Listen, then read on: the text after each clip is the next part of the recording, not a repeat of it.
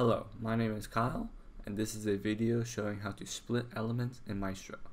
In this example, the light blue quad element is incorrectly connected to the strake. Because of this, we will have to split the strake element. To do this, we will first go to the Refinements toolbar and select the Split Elements command. To use this command, first left-click the splitting element once before double-clicking the element that you would like to split. You will need to use the split command for all elements that the splitting element intersects. For this example, we will also need to split the next element of the plate and the girder below. Doing this will correctly split the element with respect to the top plate. To fully split this element, you will need to repeat this process with the bottom plate. The split command is also useful for moving longitudinal bulkheads. In this example, we wish to move the longitudinal bulkhead inside. To do this, first turn on the Show Node option. Then, select the Endpoints tool. From here, click the ID box and select an endpoint to move. After doing so, be sure to know which endpoint is the reference point so that your selected element can be correctly modified.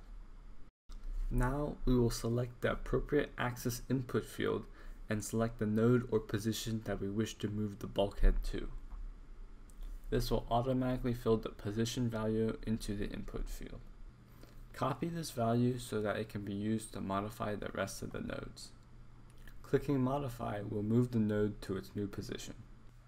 We will repeat this process with the rest of the nodes on the bulkhead by using the value that we had previously copied down. We use this copied value because some nodes on the bulkhead do not have a corresponding node that it is being moved to. Doing this will allow us to slant the bulkhead and move it inside accurately.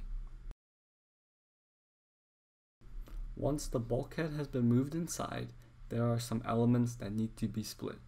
To do this, we could use the previous method to manually split each element and delete the unwanted portions. However, another way to split this element is to go to the Model tab and select the Split option under Elements.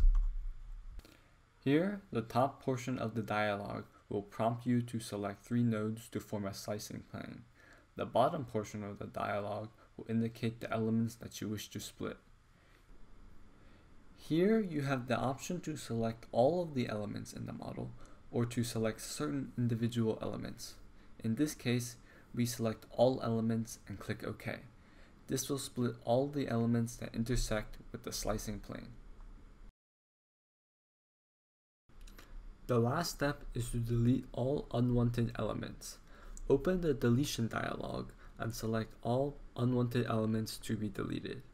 Make sure to uncheck the strake compound element at the top of the dialog so that the whole strake is not deleted. After trimming down all of the unwanted elements, the longitudinal bulkhead has been successfully moved using the split commands.